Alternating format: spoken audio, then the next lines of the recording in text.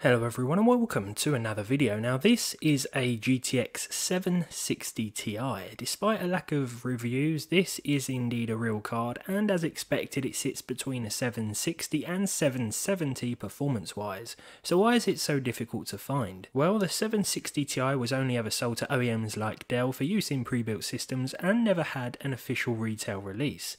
Your best chance of finding one is by looking on second-hand shopping sites like eBay, where you might see one occasionally appear.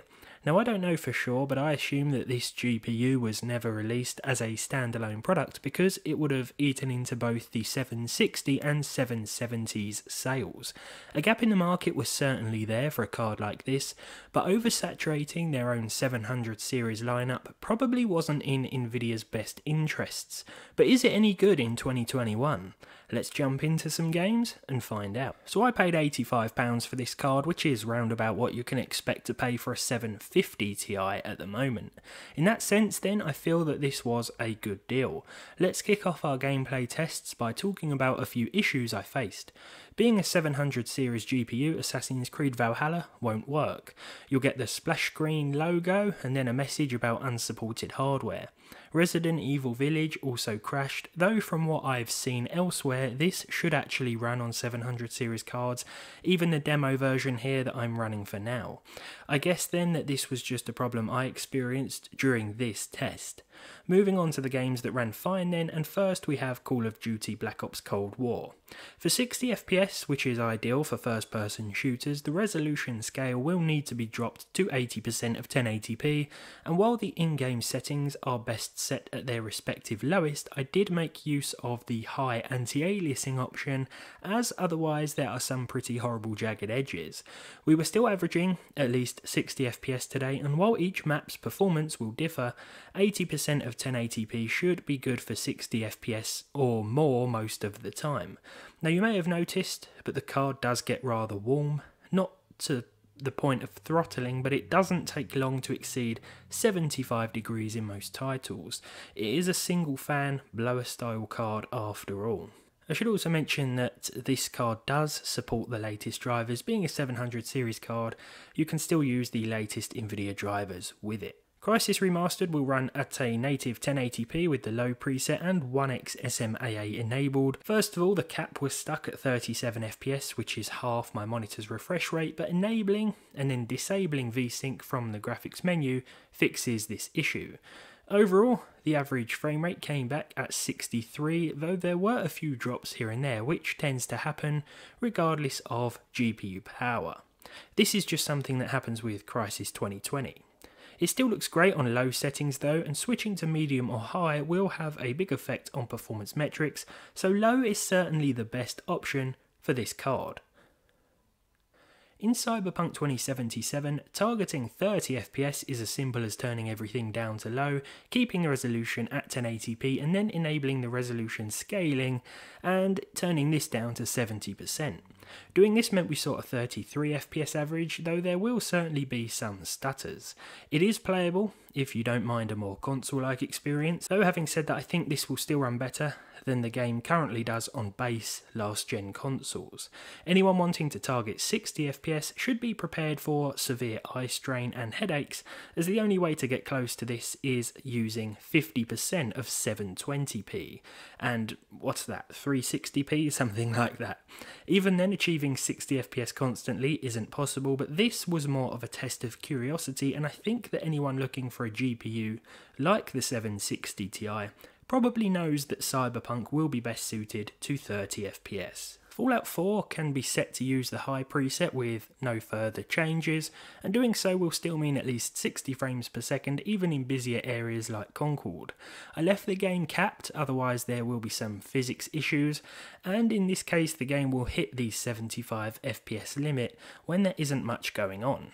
The difference between high and ultra settings to me is pretty negligible, so high is definitely the better bet here, and to be honest it will ensure that there aren't going to be as many stutters and dips. Fortnite can be surprisingly demanding, with the settings turned right up, so medium at 1080p seem like the best option here for a nice combination between decent visuals and good frame rates. Despite the decent average, there were certainly some severe frame drops, but these weren't necessarily picked up just by playing the game.